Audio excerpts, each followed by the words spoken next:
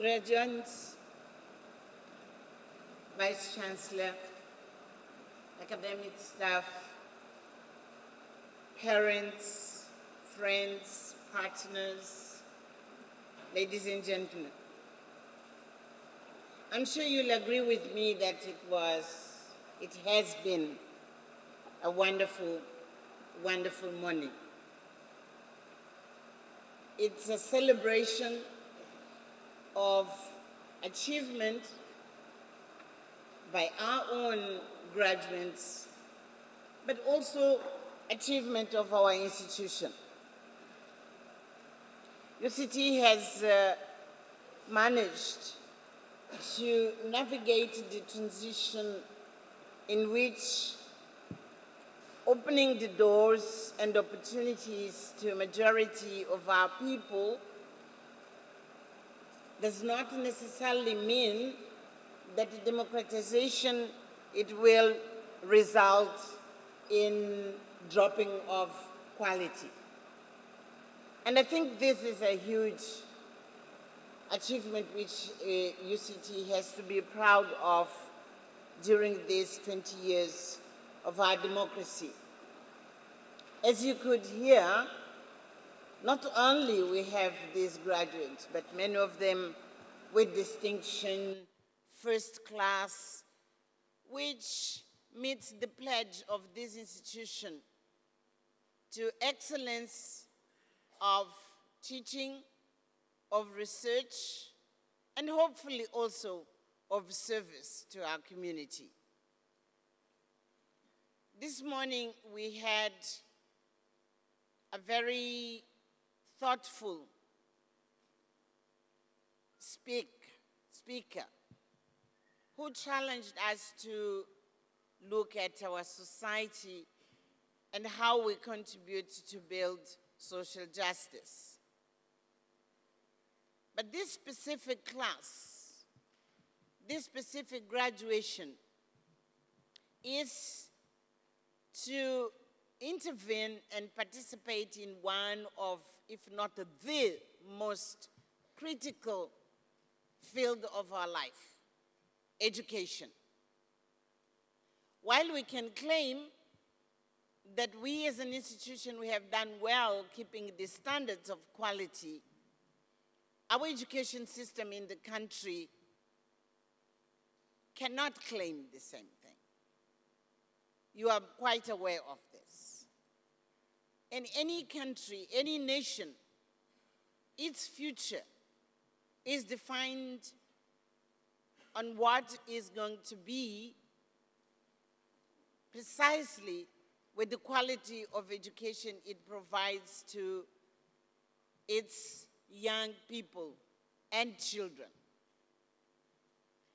Most of our graduates today are experienced people in the area of education.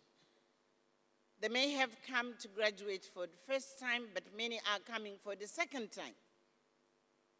They know what our schools are. They know what our administration system is. They know where are the weaknesses which we have to confront and resolve if we wish, as we deserve, to be a successful nation.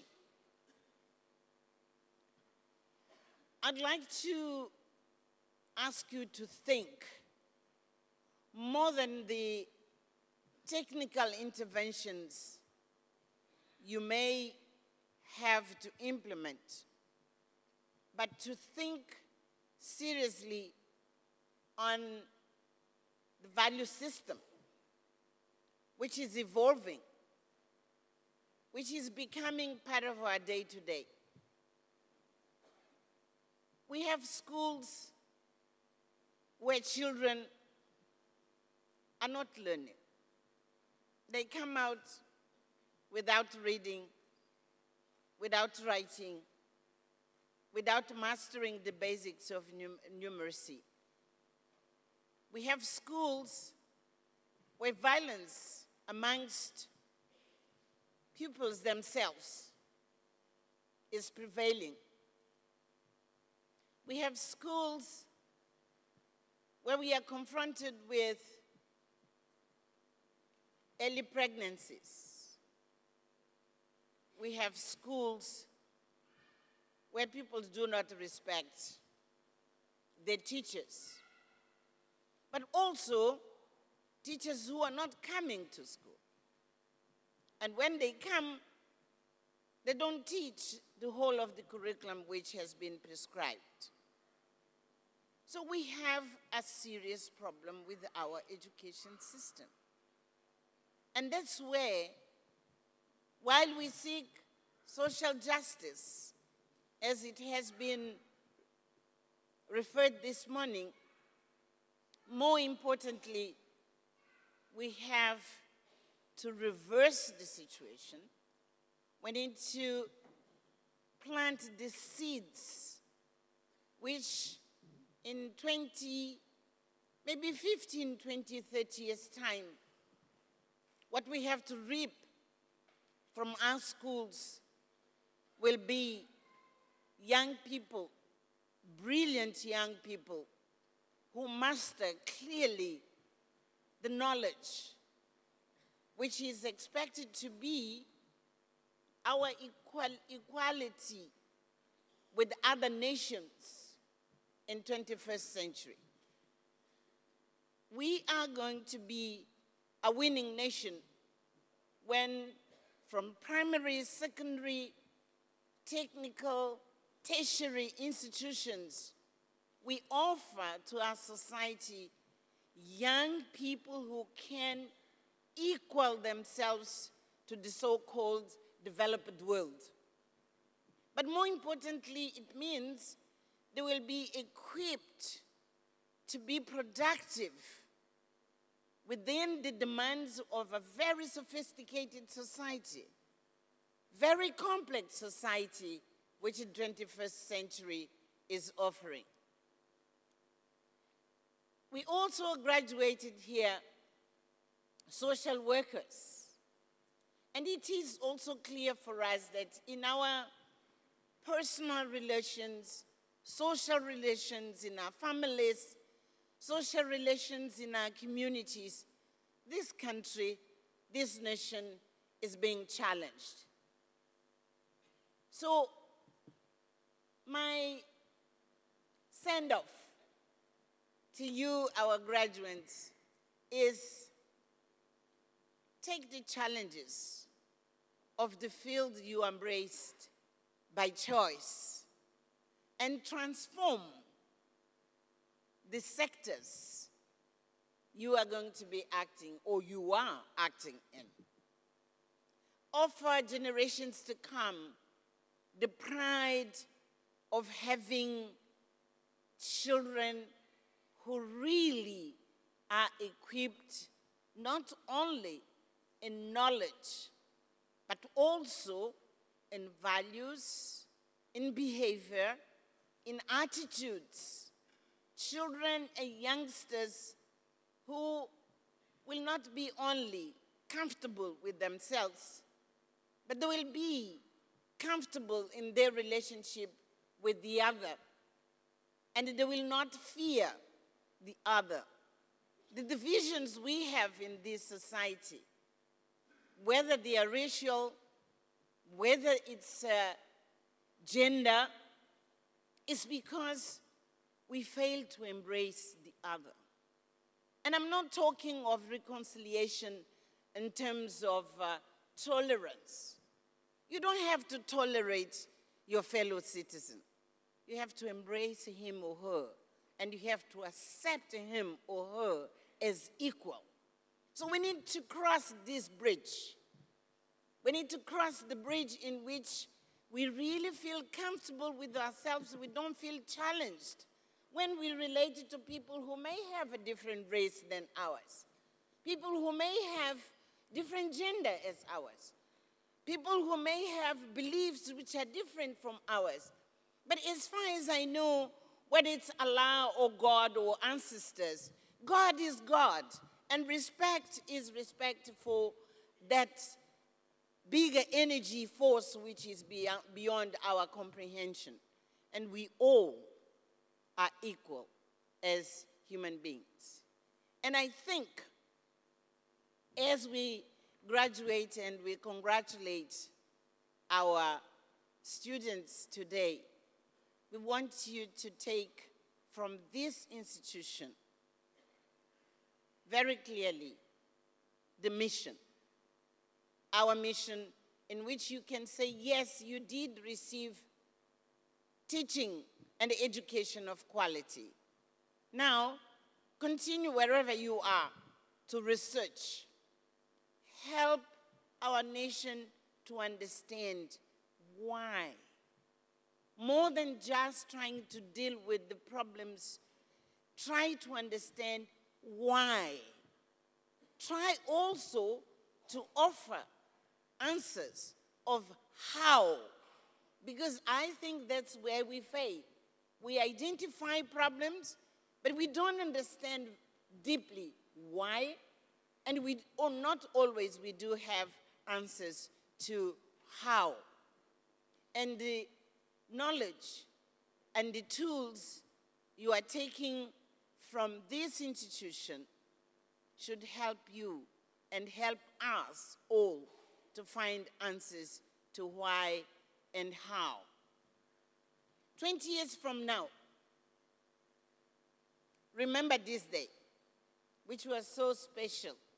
It is the day of your graduation, but it is the day of reconciliation. And I want to call it the day of acceptance of one another. 20 years from now, look back and be able to identify clearly what has been your personal contribution to make our society much healthier, much caring, much loving, much productive, and really a winning nation. Congratulations to all of you. And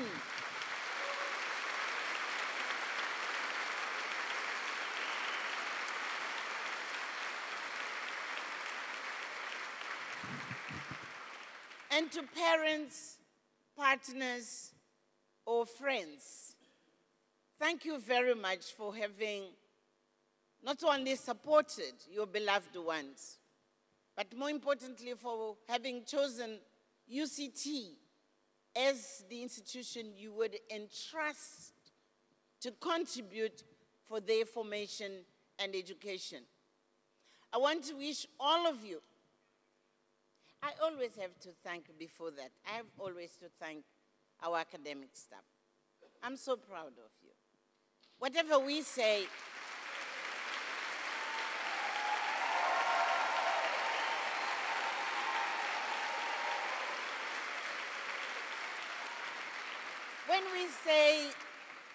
when I say we are navigating this transition without compromising in quality, it is you actually on a daily basis. You are working to make sure that our students will get the best, but the best of teaching and research you can provide. So all of us, the success of this institution as one of the world-class universities in the world, that is due to your work. And we should never forget, and we will never thank you enough for having been able to keep us up there at these levels of standards. And you know, whether it's a bus, whether it's a train, whether it's a ship, whether it's a plane, you get to destination when you have the right pilot, when you have the right driver, isn't it? We have to try to thank very sincerely our Vice Chancellor, our Deputy Vice Chancellors, all our leadership, including the University Council, which gives guidance to all of us to move as a family, but in which really we have this discipline, we have this focus, and we are able to deliver with pride. And because we will be very soon celebrating Christmas, it is a time where all of us will be surrounded by our beloved ones, and we will have a moment of pause, reflection, peace, recharging our energies for the year to come. I wish each and every one of you a really very, very peaceful Christmas and a happy, prosperous New Year. And we begin in 2015, the second 20 years of our democracy. Each one of us should try and say, in this new journey, what my contribution is going to be, and stick to that with the same discipline and focus which our institution has been doing. God bless you.